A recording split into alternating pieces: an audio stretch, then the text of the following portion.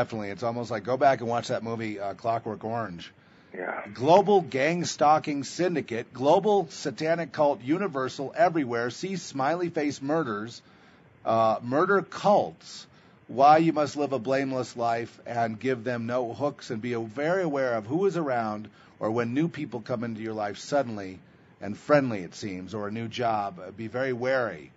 Now, these murder cults, they're doing human sacrifice for Satan, right? Yes, and they're far more extensive and infiltrated into every station of life than you could have ever imagined, and they're being activated now. They've been ongoing in pockets, but they've got it set up to where probably on every street, every neighborhood, not to get too paranoid, because the Lord will protect you. But it's something to be cautious of. Just, we're supposed to be wise as the serpents, but gentle as doves. This is the Black Awakening that Russ Dizdar talks about. Yes, I would agree with that. That's what's happening. So now, and when is this? In the next? It's happening now. Now, that's what I was thinking. It's going on. It's going to get to such a state, though.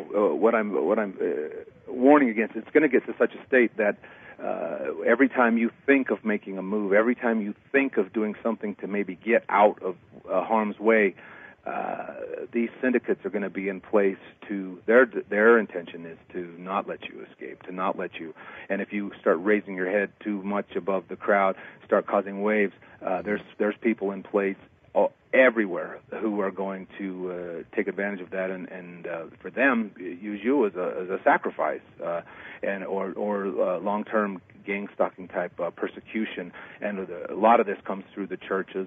The churches have been set up as an organizational method and through the government bureaucracies.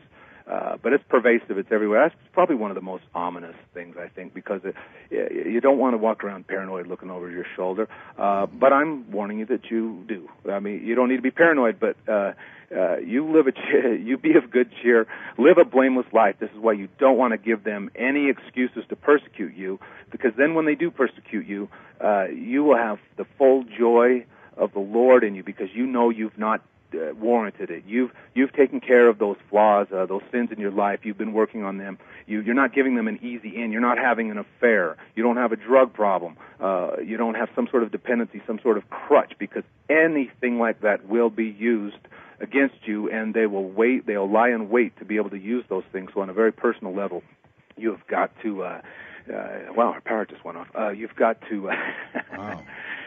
Yeah, everything just shut down. That's interesting. You've got to be, and this is where living the blameless life, so that in your heart and your conscience, you just keep getting better. You just keep becoming more pure, more chaste, and not just in action, but in thought, because it's in your thoughts that they can hook you too. Because believe me, they have the ability to get in your head, to get in your brain. Oh, I know. And so if they go in there and they find purity and goodness, pisses them off. They can't find a hook on anything, and they don't like it. They don't like to be in the light, and they don't want to be exposed to that. And you make it very uncomfortable for both of them. I'm very familiar with these gangs. I've been around in my whole life, so I know what you talk about. If you've got sin in your life, it gives them a dark alley to enter.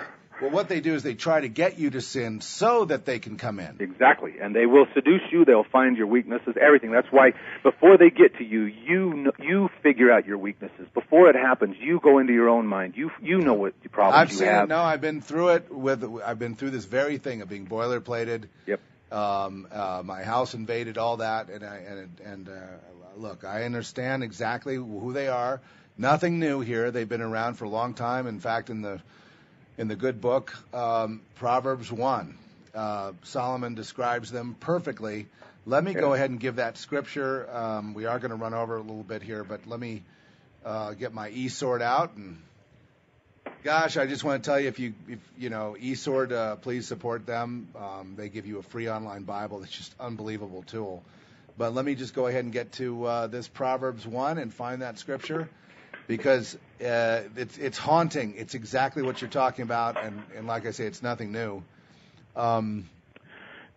Okay. Okay, so it says this, and let me go ahead and fix my screen here because it's a little hard to read. Okay. All right. Can I make the font bigger here? Hello? Yeah, What's happening there with Brother Thomas? Okay. okay, here's what it says. If they say, it begins with Proverbs 1:11, 1:11. How convenient is that? Huh? 1:11. Wow. Yeah. Okay, It says, if they say, come with us, and let us lay wait for blood, let us lurk privily for the innocent without cause. Yes. Let us swallow them up alive as the grave, and whole, as though that go down into the pit. We shall find all precious substance, and we shall fill our houses with spoil. In other words, steal from you. Yep. Cast in thy lot amongst us. In other words, they're talking to a person. They're saying, come on with us, cast in thy lot amongst us, and let us all have one purse. My son, walk not thou in the way with them. Refrain thy foot from their path, he's saying. For their feet run to evil, and make haste to shed blood. Surely in vain the net is spread in the sight of any bird, and they lay wait for their own blood, and they lurk privily for their own lives. In other words, they're the ones going to death. So are the ways for everyone that is greedy for gain, which taketh away the life of the owners thereof. But come, let us have a collective. And someone said that was communism, and I said that's not communism. They are a collective. This gang you talk about. Yeah. They wait. He says, my son, don't go with them. Cast in thy lot amongst us, and let us have one purse. They say. These are these people. Yeah, you must be very aware of new opportunities that suddenly arise because they're going to. I know that one. Descends, Yeah, see the film Mulholland Drive. That's like where the girl, an innocent girl, arrives in Hollywood, and it's all new, and and it all turns out to be a setup. Yep. Got to be wise, and blameless is the best weapon, and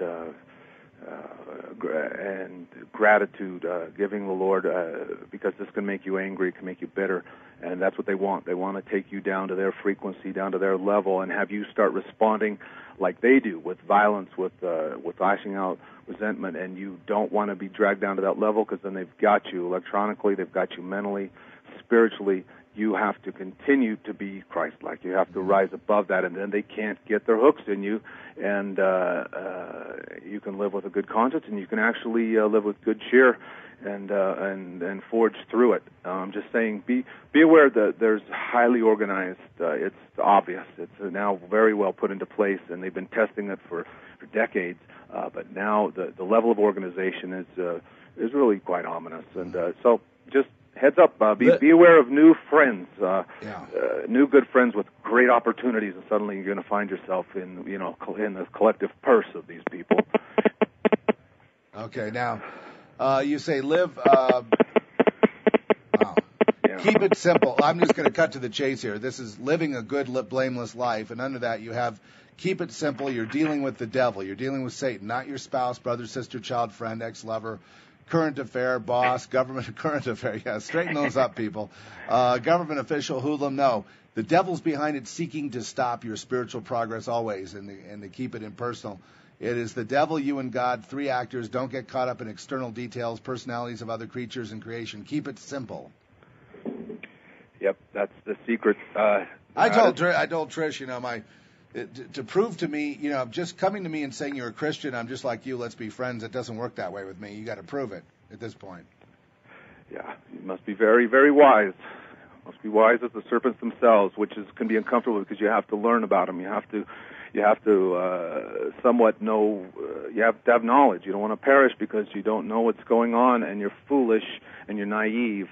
You're not supposed to be stupid. You're supposed to be childlike. Children are wise. They can ascertain the truth of someone quickly. Well, why are the worlders stupid? Because they're gone. They're empty vessels. They're empty vessels for the devil. There's nobody there. There's nobody home, as far as I'm concerned. It's a bunch of robots, and so they're as smart as a machine can be, which is program in, program out.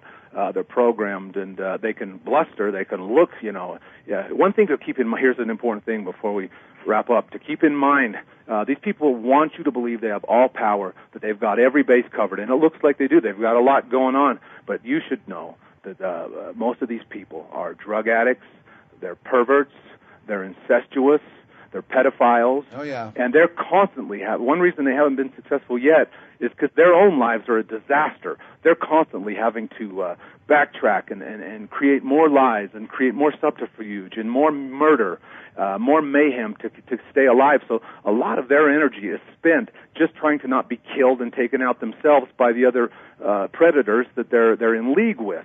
They're not so powerful. One reason they constantly fail is because evil is stupid. Evil is dumb, it's robotic, and it does not have the light of wisdom, the light of God, the Holy Spirit guiding it. And so that's why they fail. That's why all of their big plans, they would have loved this to come off without a hitch. If they could have perfectly put this all together and nobody knew the difference, they would have been thrilled with that. They don't like all this trouble that's going on. They're going to make the most of it. But just know that these are very messed up individuals, and they don't have power. The devil has power to work through them for a time. But these are not people to fear. I told people, don't go that way, or you're just going to wind up being an empty shell. You're wasted. He'll just use you. If you're effective, if you're talented, he'll use you for longer. You'll get some success for a time. But what an empty, pointless, base, disgusting life to throw in with the devil. Brother, you tell it, brother. Hallelujah. It's just praise sick. God. Yeah, it's nothing we want to be a part of. We want to go where glory is, where light and life and love and compassion and eternity are. That's worth the fight. That's worth this race. That's what all this theaters are about. This is to let us know as created individuals what God is. We're created so that He can interact with a spark of Himself that has individual free will, that chose Him freely. That's a miracle that He was able to create that. That is so glorious that this time of trouble is nothing. Brush it off, dust it off your shoulder. These people, have the seeds of their own destruction sown within them, and they're going to fall apart. And we just got to weather the storm, stay of good cheer, and spread good cheer, and be of good cheer. Be a help to other people. When you meet people and they leave your presence, they should feel uplifted. They should feel like they've gained something. They should feel like they're a little bit lighter with their burden. Yes.